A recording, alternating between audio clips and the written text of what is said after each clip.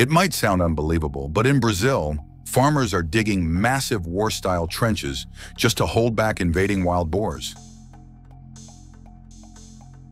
In a single night, these destructive animals can flatten entire fields. They move in coordinated groups, tearing through crops and destroying everything in sight. Traditional defenses, fences, wires, electricity, don't stand a chance. Instead, the farmers have resorted to carving deep trenches into the earth. Surprisingly, this simple method actually works.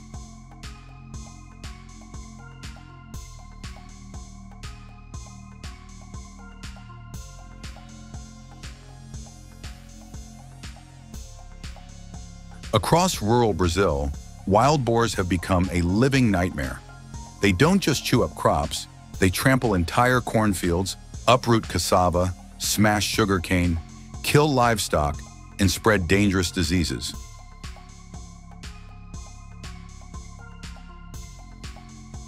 In just one night, they can cause damage worth thousands of dollars.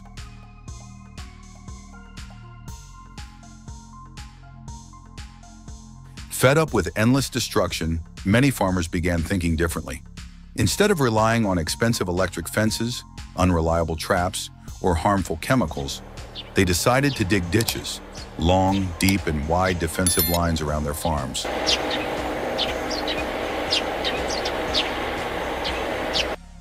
It's a straightforward idea.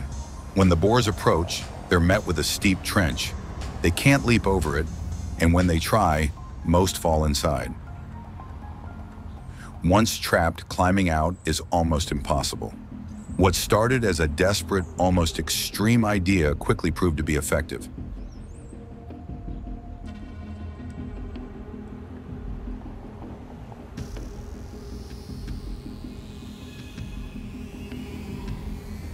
The boars either get stuck, turn back, or leave the area altogether. What looked crude at first turned out to be one of the smartest, most reliable defenses.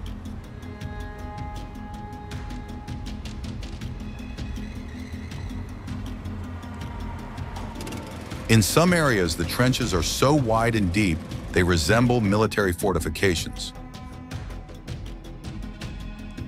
For farmers, however, these ditches are more than just pits in the ground. They are shields protecting entire seasons of sweat and hard labor.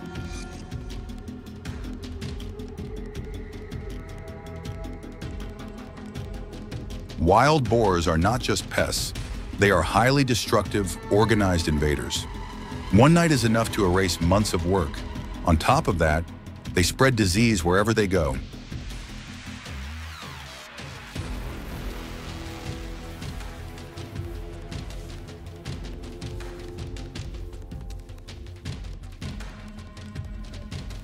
To counter this, trenches, usually 1 to 1.5 meters deep and over a meter wide, started appearing across southern and southeastern Brazil. The steeper the wall, the harder it is for animals to escape. Some farmers have gone as far as digging trenches that stretch for kilometers around their properties. Of course, the work is backbreaking and expensive, but the reward is peace of mind. The boars can't break in, and if they try, they fall or give up. Still, farmers ask themselves, what if the animals learn to avoid the trenches? What if they simply move on to unprotected lands?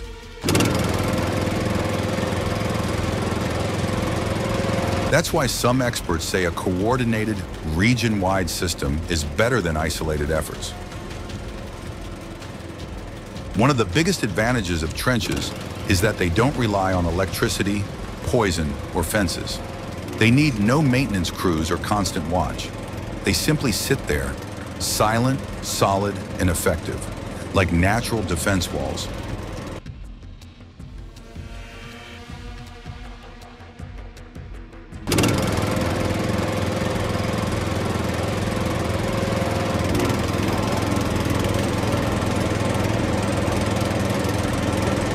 But there's a catch: the cost. Building these trenches requires heavy machinery, fuel, skilled operators, and plenty of time. For large farms or rocky land, construction becomes painfully expensive and slow.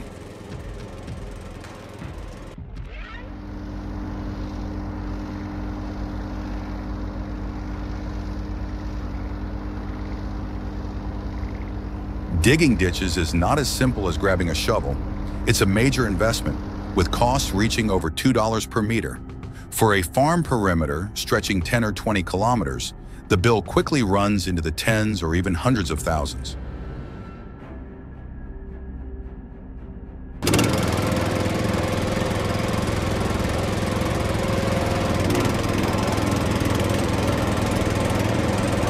And then comes maintenance.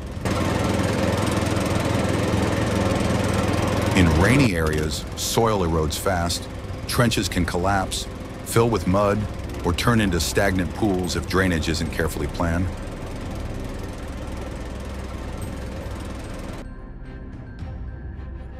Without proper channels and retaining walls, the defense wall can become a muddy hazard, and hazards are no joke.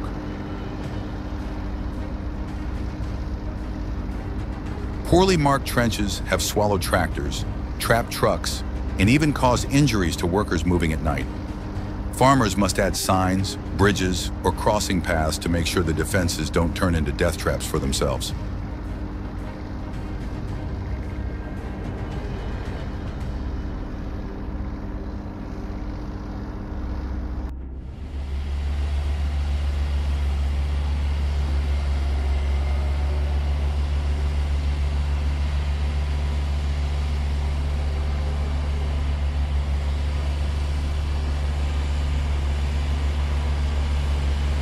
The terrain is another challenge.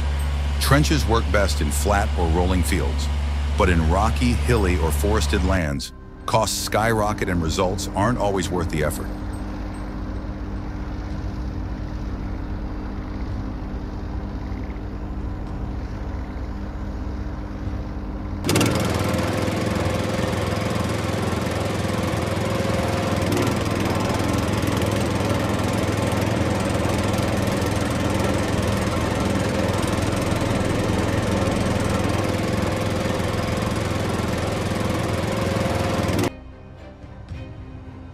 Wild boars are not the only threat.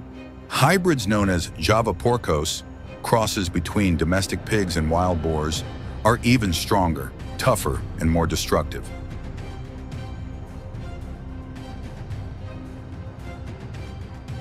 Native animals like peccaries also wreak havoc, moving in large herds and storming into fields, tearing through corn, sugarcane, cassava, and peanuts.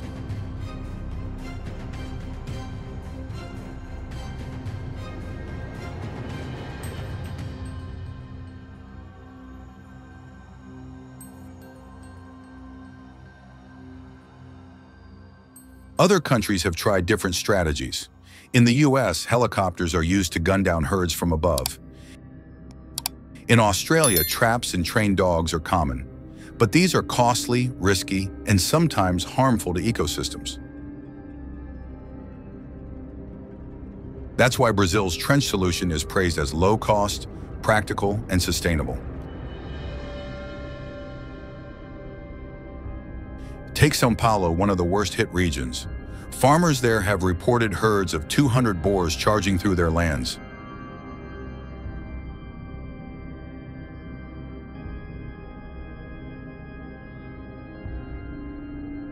By morning, nothing is left standing. It feels like a war zone.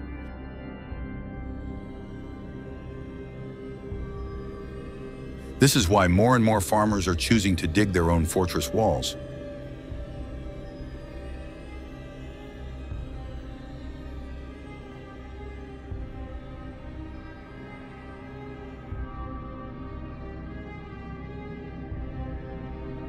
But boars aren't the only menace. Capybaras, the world's largest rodents, look peaceful by rivers, yet in fields they become relentless grazers. Once they find food, they stay.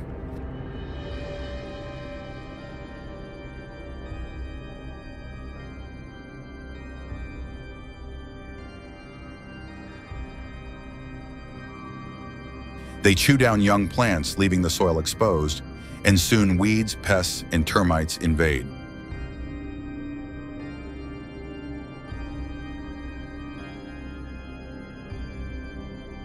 A small loss early in the season can spiral into total crop failure.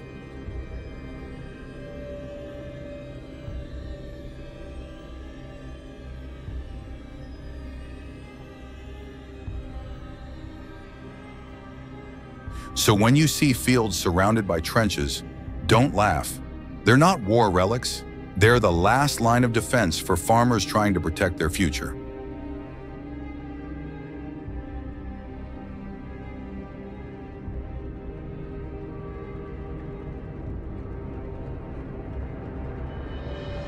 Every meal you eat has in some way been shielded by these quiet earthen walls.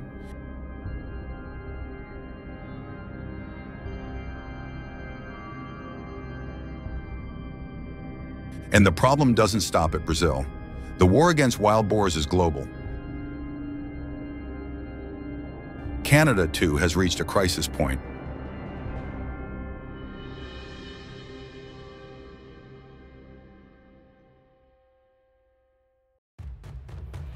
In July 2024, hunters brought down a massive hog weighing over 1,120 pounds. It wasn't a victory. It was a warning of just how big and dangerous the threat had become. Canadian farmers are forced to fight back with weapons, traps, and training that looks more like preparation for battle.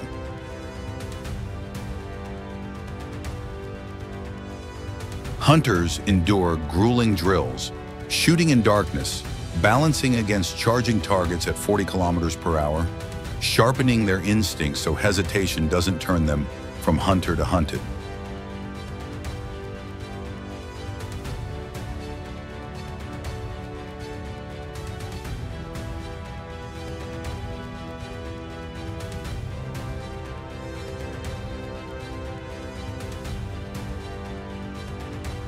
In groups, they track, chase, and bring down boars before the animals devastate crops.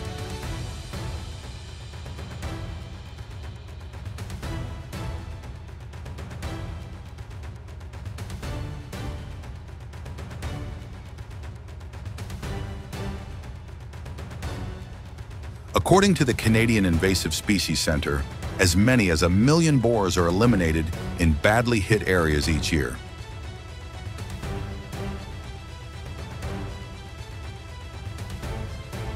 Not everyone agrees with the hunts, but for many farmers, it's a matter of survival.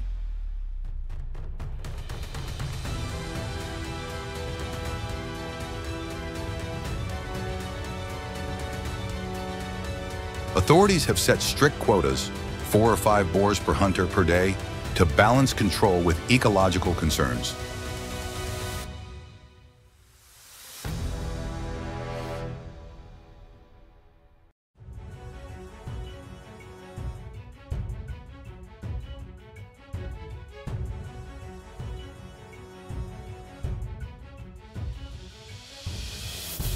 Traps remain Canada's strongest tool. The drop-gate trap, fast, clean, and inescapable, relies on bait like corn and is now powered by solar systems and remote cameras.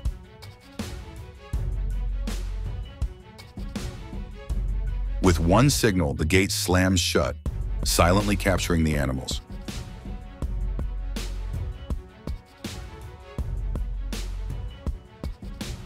Alongside trapping, sterilization programs target males to slow reproduction. Though slower, it offers a humane option.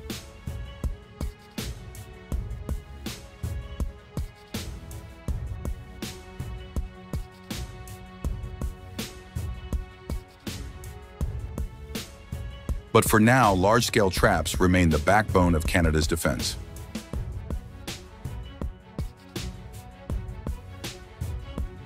In Alberta, drop-gate traps cut populations by 65% in just 18 months.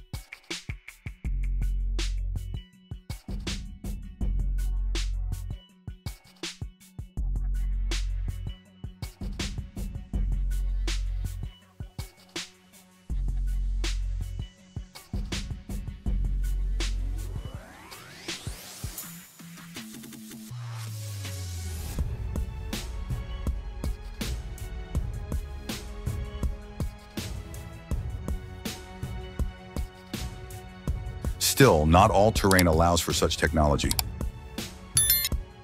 In rugged forests, traditional bow hunting is making a comeback. Silent, precise, and eco-friendly, it leaves no noise or pollution.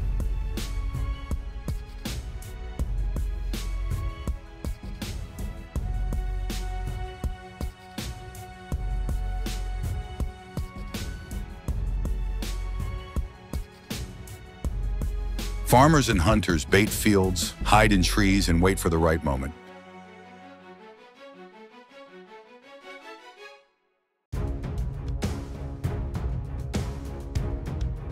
One arrow, one shot. If missed, the herd vanishes into the dark.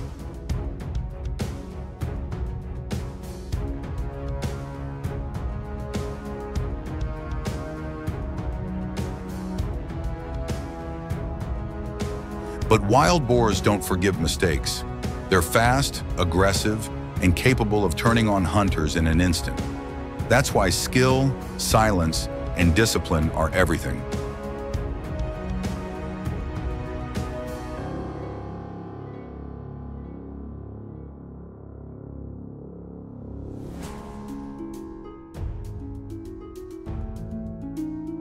With sharp broadhead arrows and recurved bows, hunters stake their survival on accuracy. Every encounter is a gamble. At night, the forest becomes a battlefield. One wrong move, and the hunter becomes the hunted.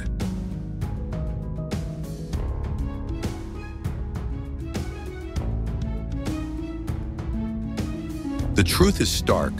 A single boar can kill a deer. A herd can wipe out a farm in hours. Canada, like Brazil, is at a crossroads. Fight back now or risk losing what generations have worked to build. The choice remains: destroy to survive or manage to coexist.